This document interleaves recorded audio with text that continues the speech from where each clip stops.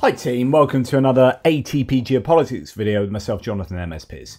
This is just a free giveaway video of some of the bonkers interviews that we have seen at the RNC, the Republican National Committee Conference in Milwaukee recently. We've seen some pretty bizarre things, such as, for example, people who appear to be part of a cult, where the special underwear you have to wear to be part of that cult is indeed an ear patch to signify that you are indeed supportive of Trump's. So I guess, yeah, that's something you can do. We're going to start on the interview front with Emily Maitlis. Emily Maitlis is a former BBC journalist who was recognised in the recent film on Netflix Scoop, which concerns her very famous interview of Prince Andrew and his connections to Jeffrey Epstein. Now, here we have her no longer being at the BBC. She is part of the newsagents team, which is like a podcast, vlogcast, basically a YouTube channel and whatnot, with John Sopel and is it Matthew Goodall? Anyway, good team of journalists who are covering world events, and she has been at the RNC herself, and this is her view on what's gone on. The conversations in this hall are utterly dystopian. If you ask them whether it matters that Donald Trump's a convicted criminal, they will tell you he isn't. They simply don't believe it. If you ask whether Hunter Biden is a convicted criminal, they'll say he didn't get long enough and his dad should be in prison too. There is literally total asymmetry on how the people here see the rule of law. I used to think that they were kind of turning it on, putting it on, trying to spin this to the media. But I think something has actually happened. I think it has become more cultish. I genuinely think the people who are spouting this garbage are starting to believe what they're saying. And I should just say before we go, I mentioned the weirdos and the misfits. I mean, there is a really kind of distasteful thing going on, which is the RNC seems to be where sort of former celebrities come to reinvigorate their fallen celebrity status. Liz Truss? Well, funny you mention Liz Truss, Boris Johnson, who spoke yesterday to an absolutely empty room. We couldn't believe the pictures. We were expecting it to fill up until we understood that was as full as the room was going to get. But the other person that I bumped into was Russell Brand, who was on a talk show called Patriot. And he had with him a very young female assistant who was trying to keep us as far away from him as she could. And I was listening quite intensely to the interview. And the last question that the interviewer asked was, "So, Russell, there are a lot of young men listening to you here." And I thought, oh, he's going to go for it. Here's the ball. The context here is that Russell Brand was this eventually became a comedian and had this he was a drug addict, well, he's a drug addict because technically you're never not, and he had this journey that was amazing. He had come out of it, and successful comedian and TV personality, film star, presenter, but actually along the way he's been involved in sexual misconduct, to put it lightly. And he's fallen out of favour. He's now got this podcast and YouTube channel and whatnot that was incredibly successful, but he's also then started going off the deep end in really embracing a kind of anti-woke culture and being aligned with all sorts of very dubious thinkers. And indeed, I, on one of my videos with Tom, pulled apart his views on Ukraine, which would completely, well, actually what you'd expect from that information space that he exists in, almost like going down the kind of Andrew Tate, Elon Musk, that kind of world, that kind of fringe world where everyone's feeding each other, like David Sachs, Russell Brand. He's then he's gone from like being broadly kind of secular spiritualist to now I see even being converted into Catholicism. You can see that cross on his neck, and he's at the Republican conference. Now, if you'd seen his comedy from like 10-15 years ago, absolutely, you would never have predicted this. And anyway, that's what Emily Maitlis is talking to, this idea that, perhaps we've got someone who's going to challenge him on sexual misconduct, loads of women, so on and so forth. But no. And then he said, tell us about fatherhood. It was unbelievable to see how much latitude and how much encouragement somebody who has been accused of multiple sexual allegations will get in a place like this. I understand that the Met are interviewing 25 separate women in terms of investigations into his alleged sexual abuse. None of that was discussed yesterday. When he came off air, I tried to grab his arm. He shot me daggers and fled. Excuse me. Can't imagine why. Yeah. Funny that. He wasn't going to get that sort of question from you. Any luck finding Liz? It's quite confusing because she posted a picture of herself yesterday wearing a long flowing red dress. And dare I say that everyone at the Republican Party who is female is wearing a lot of red and long flowing. For once in her life, she's fitting in.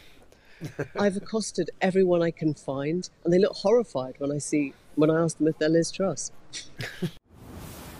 The newsagents. This is a global player. So you get this collection of people at the RNC who are at the fringes. Interestingly, I saw Grindr, which is a gay dating app, had an outage around Milwaukee because it's supposedly being so massively used at the RNC, which is supposed to be full of these people who are like super conservative Christians, etc., and yet Grindr can't handle the amount of traffic it's getting due to the RNC. And in fact, I'm just looking over here, I'm not going to show it here, but someone at the RNC on Grindr going across, there you go. Yahoo News, dating app Grindr crashes, anonymous profiles spike during RNC in Milwaukee. So there you go. You couldn't make this stuff up. Anyway, so then we've got Emily Maitlis doing one on Nigel Farage. Now, what's important to note about Nigel Farage being at the RNC is that he was supposed to be supporting Trump on his campaign, and he said, I am not going to run in the UK as an MP because I need to go to because I need to help my mate Trump. And then he was convinced to actually run as an MP in Clacton, which was a dead cert for him to win. And so he's like, okay, I will go and be an MP in Clacton. But then he promised, look, do you know what? My head is going to be in being an MP. But everyone was like, you're never going to be interested in being an actual MP. Like people holding surgeries, people coming to you saying, can you sort out the potholes? People coming to him about the issues they have in his constituency, him doing actual MP work when he wants to be hobnobbing off with Trump. And he's not bothered in actual serious work. I mean, you should have seen what he didn't do on the fisheries commission or whatever it was in the European Parliament. He was like very poor at actually turning up, and when he did, he just shouted at people and insulted people or whatever. But what's interesting here is that he said, yeah, I'm going to be full on into being an MP in Clacton, and then as soon as the RNC convention has come along, he's sodded off. And you're like, really? So anyway, Emily Maitlis, it's fantastic. Now she's not with the BBC. She's not beholden to having to veto her thoughts and questions. She can just speak her mind much more freely now. Nigel Farage, what are you doing here? It's been a busy day. King's speech this morning, and here, well, I had to come. I mean, you know, Trump, I've been friendly with him for all these years, and he's just survived an assassination attempt, so I thought I'd come and say hello. Did he ask you to come? There were people around him that thought it was the right thing that I came. I thought you were giving all your time to Clacton now as its newest MP. Well, I'm allowed to come to America on a trip like this, particularly in these circumstances. I mean, I had planned to come originally to America and to be here for a few months, and I made a decision, no, I'm going to run for Clacton, but given the circumstances, it was right that I came. Because at one point you said you wouldn't be running in Clacton because you wanted to give your time to the US, but now you are the new Clacton MP, but are here in the US just, 2 weeks after getting elected? Because this feels more exciting? No, I'm just here for a couple of days. That's it. I'll be back at the weekend. And no, I mean, look, what happened on Saturday could have been the most disastrous event. But why did he need you? That's a matter for his team to answer, not me. No, listen. It was right that I came. Right for who? It was the right thing to do. I have friends. I don't know whether you do or not. Maybe you don't. But I have friends, and when they're in having a tough time, it's right to go and support them. And is that? I just love this. Like, Emily Maitlis is just not phased. She just goes for the jugular and like holds these people to account. Like, it was right for me to go. Right for who? The people in Clacton? I've got friends. Yeah, but you told me that Trump didn't ask for you to be there. His team said it might be good if you're there. Like, really? And when they're in having a tough time, it's right to go and support them. And is that the sense you've got, that he's having a tough time right now? He nearly died. Do you think he's having a tough time right now? He nearly died. And do you think that's changed him? Do you think? I mean, you must have spoken to him if you're a good friend. I think that he's obviously very thoughtful. You must have spoken to him if you're a good friend. Pass it back. Yeah, I haven't. His team asked me to be here. I mean, this is just diamond stuff. About what happened. A dramatic failure of secret. I mean, really dramatic failure of Secret Service, who normally are so efficient and so good at what they do. And he's now, of course, like diverting attention to another issue, trying to divert it away. Blame the Secret Service here. Are so efficient and so good at what they do. So I'm here to show support for him. Just tell us one thing. Have you seen Liz Truss here? No. Are you looking for her? No. Would you like to see her here? I would see anybody that's friendly. I'd be very happy to meet. But I believe I think Boris is here somewhere as well, which is very surprising. But you haven't made contact with either of them? No. And are you expecting to? No, really. I've got lots of American friends. Which I think is quite funny for various reasons. But anyway, so Liz Truss is there. Now, Liz Truss was the Prime Minister for, was it the shortest or second shortest amount of time, 42 days or whatever it was. Absolutely disastrous. Is now a bit of a laughing stock, and she lost her seat in the last election. Now, then Channel 4 did the whole Nigel Farage and Liz Truss, and this is like deeply uncomfortable. Nigel Farage, have you seen Donald Trump yet? No, I haven't. Are you going to? Yes. When's your audience with him? I don't know yet. But you're here to see him tonight? I am. And which way are we going? Did he ask you to come? I'm here. But did he ask you? Were you invited? What's it got to do with you? Should you not be with your constituents? What's it got to do with you? It's only a question. There's an 8-day week. As long as I work 7 of them, we're okay. Okay. And you're here because you're still a big Trump fan. You think Trump's politics are the way forward? For peace, yes. For peace? What do you mean? I think peace comes through strength, not through weakness. And I think his 4 years were a good 4 years in terms of foreign policy. Far better than anything we've seen since with Joe Biden. Thank you. And that looks pretty much, I know you're probably only hearing that out of one ear, but that's clearly about Ukraine. And that's what his position is, that Joe Biden's not good for Ukraine. Trump will give peace. There you go. Why you're here? Liz Truss. Have you met President Trump? Are you going to speak to President Trump? Are you? We're Channel 4 News. Have you met President Trump? Are you going to speak to President Trump? Why are you here? Liz Truss, why are you here? Liz Truss, I mean, it's a simple question. Why are you here?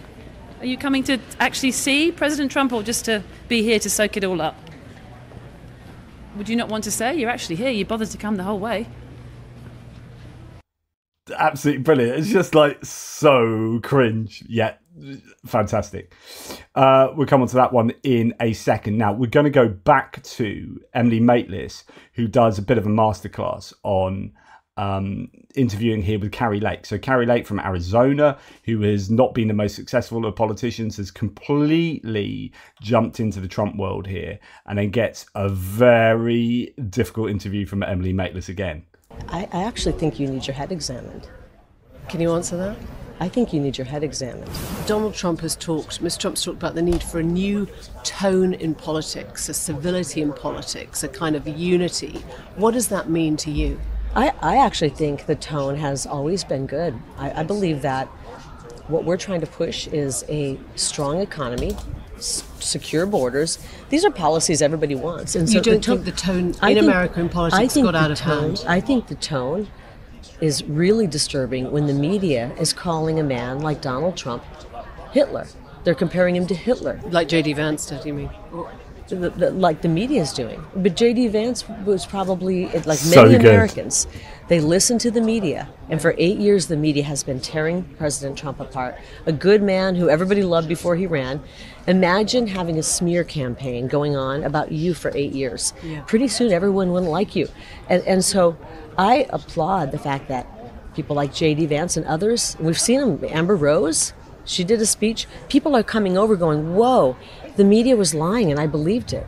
And it's so irresponsible. And you falsely claimed that Trump won in 2020. You called for the imprisonment of those who accepted Trump's defeat, including your own opponent in Arizona, Katie Hobbs. Why did you do that? Called for the imprisonment of what? Of opponents like Katie Hobbs who accepted Trump's defeat. Why did you falsely claim that Trump won in 2020? Well, I'm not going to sit here and go through all of the evidence of what happened. Do you believe Joe Biden won 81 million votes? Do you think he's more popular? A guy who can't string two sentences together. You believe he's more popular than Barack Obama? I'm asking you, do you believe that he is the most popular president in the history? You have to you got to have brain cells. Okay, so you don't believe that Joe Biden won the election in 2020? I believe the election was run fraudulently. And you refused to concede in 2022 as well, your own contest. Well, you filed obviously you're sitting lawsuits. across the pond and you don't understand what's happened. And I'm not going to argue You about were it with somebody. sued for defamation. So she's lost an election herself in Arizona. She's refused to concede, rather like Trump. Yeah, because this is how corrupt the system is. I pointed out how they worked our elections. You lied about a top Arizona election official. You defamed him. You falsely accused him of injecting 30,000 illegal votes into machines, intentionally misprinting ballots. Yep. Do you It stand happened. by those Yes, claims? it happened. Would you like to repeat them on air now? It happened. You No, think you know what? that he intentionally misprinted ballots? If you he would- sued you for this. Yes, I know. I'm in the middle of it right now. It's lawfare. And he And guess said what? that Guess you what? had turned his life upside down. He said you'd made him the Listen, target of threats of Emily, violence and Emily, death. I'm in the middle of a lawsuit and I'm not going to talk about it because I don't want to work. When you're in the middle of a lawsuit, you don't want to talk about it, okay? We talk about it in court. That's where we talk about it. I feel confident that I've spoken the truth. But you know what? You made him the target of violence and death. You saw what happened on the stage on Saturday night. You heard Donald Trump say, let's lower the temperature. Do you accept the part you played in inflaming the political rhetoric in this country? You are just part of the fake news and you're lying. You don't know a damn thing about Arizona. You don't know one thing about our election. And you sit there with a smirk on your face. You're sitting over in England, in the UK, in a country that's being destroyed. In a Really? country that's being destroyed. I guess I'm Bit just harsh. asking And I really don't. what it says you know about the what, this is the Republican last Party. question. That they This need is to the- this lie, is the to last intimidate, to threaten, because you don't believe you can win at the ballot box. Why would you need to do that? You are just a sad case of a human being, and I'm so sorry for you. I'm sorry that you bought into the propaganda. I hope that you'll look in the mirror and see that you've been following propaganda, and you don't understand what's happening. So I'm guessing if you don't win in November, you won't concede. That's the rule that you're playing by now, is it? You are. I actually think you need your head examined. Can you answer that? I think you need your head examined. Just, Thank you very much. just absolutely delightful. And then we have. It's interesting. I believe it. I believe we all witnessed a miracle, literally. From, before it happened, the flag above got blown in the wind and it got tied into literally what looked like an angel. Did you see that video? I didn't see it. Oh my gosh, you guys have to find that. It was truly, it was like an angel coming down, and it was the American flag tied. They had to bring it down, and all the people in the stands helped unravel it, and it was literally before he came out on the stage. Seems like God's hand is. So why I have included that, because it's not anything particular. I mean, we could poke holes in a theological understanding of angels helping save Trump's life there, but This is Breitbart News, giving just the softballest. Oh, it felt like God's hand was on his shoulder. Just like you, Marjorie Taylor Greene, are exactly who we love. So we're just going to have this nice sit down and interview where you got Emily Maitlis just going hammer and tongs at people. And then you've got here, this is Times Radio. And interestingly, Times Radio are a Murdoch-owned... the Times is a Murdoch-owned newspaper, and Times Radio, therefore, is an extension of that. And yet... here we have Marjorie Taylor Greene just going absolutely at Times Radio for being a bit like Carrie Lake, the old classic. If I don't appreciate what you are, where you're leading this, then I'm just going to call you out for being fake news. And yeah, it's so cheap. You should report the news, not lie. No, not lie about it. You don't get to ask any more questions. I'm done with you. Because you're the cause. You're One the more cause thing. You of call our the country. Democrats a No. party You're of the cause of pedophiles. our Do you have any country being response to divided. that? You're the cause of our country being divided. You're the cause of President Trump almost being assassinated. You're the cause of everything wrong. So, yeah, the Times Radio being the cause of Biden of Trump being assassinated, or the attempt on his life. Yeah, I don't think Times Radio are really that much responsible for assassination attempts of people who weren't politically aligned and who apparently seem to be wanting to take out either Biden, Trump, anyone. He had the DNC, I think, dates that he had Googled, etc., the shooter, that is. So evidence for those claims? No, you're done. You're done. Yeah, go back. Thank you. What do you think of his choice of J.D. Vance? So this is going back to the beginning. Very excited. I was the first member of Congress to endorse J.D. Vance when he was running for Senate. And I vetted him pretty closely, of course, because I'm one of those strong President Trump supporters. This is a man who compared him to Hitler, though. Isn't that concerning? Let me finish. I vetted him on his statements, his articles he'd written.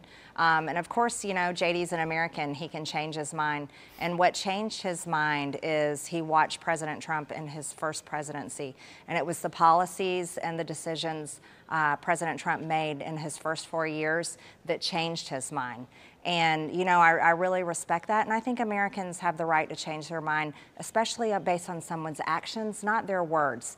And so when people are judging J.D. Vance, I think they can also look to see that we can watch his actions. And as a senator, I'm really proud of him. I'm proud of the legislation that he's voted on. I'm proud of the work that he's done on the committees he serves on. And I'm really excited President Trump picked him. So Vance, he said that the UK could be the first Islamist country with nuclear weapons under the new Labour government.